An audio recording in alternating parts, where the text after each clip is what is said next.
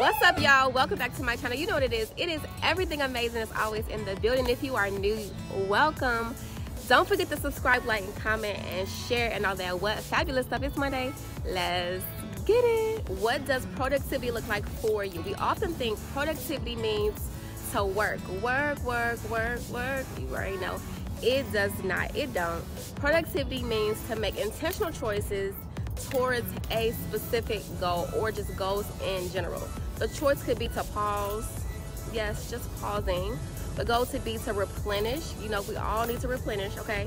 Productivity could mean to just rest. We all need to rest, okay? I know doing nothing sounds crazy. Trust me, I know. But doing nothing, even just for a minute, is actually extremely important for your productivity, your mood, and your mindset, okay?